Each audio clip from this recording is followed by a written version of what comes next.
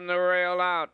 Matt Trapper, Glencoe Victor, Painted Desert. Lucky in Love, Sweetwater Teha. Waveboard, Keystone Nautilus. Blue Star Outlaw. Closest to you. Here they come.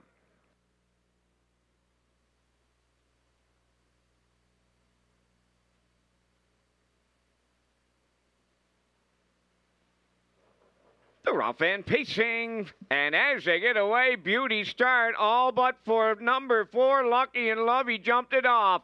Matt Trapper leading into the turn. Towards the inside second is Glencoe Victor. Racing from third, Painted Desert. Waveboard is up the rail fourth. Keystone Nautilus drops in fifth. Then 6 is Sweetwater Teha, Blue Star Outlaw, and Lucky in Love trailing.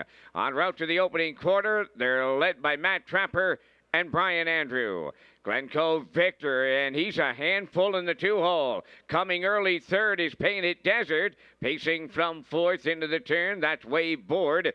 30-3 was the opening quarter. Not a lot of pace in the early going here. Matt Trapper leading it, and Painted Desert committed himself to the outside. He'll challenge for it. Racing third is Glencoe Victor. Waveboard is fourth. Keystone Nautilus tipped out fifth.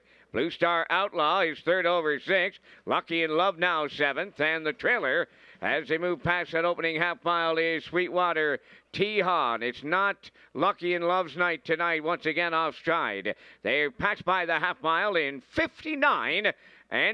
They went 29-1 in the second split as Matt Trapper turns to the backstretch with the lead. Painted Desert on the outside second. Glencoe Victor on the pylons third. Racing up fourth is Keystone Nautilus. Waveboard on the rail fifth. In 6 is Blue Star Outlaw. Back into 7, Sweetwater Teha. Lucky in Love is the trailer. 3/4 in 1. 28-4. They went 29 flat in the third, and it's all Matt Trapper in here. Clear by 5. Second is Glencoe Victor. Now in third, that's Waveboard. Deep in the stretch. No looking back tonight. Matt Trapper and Brian Andrew go all the way.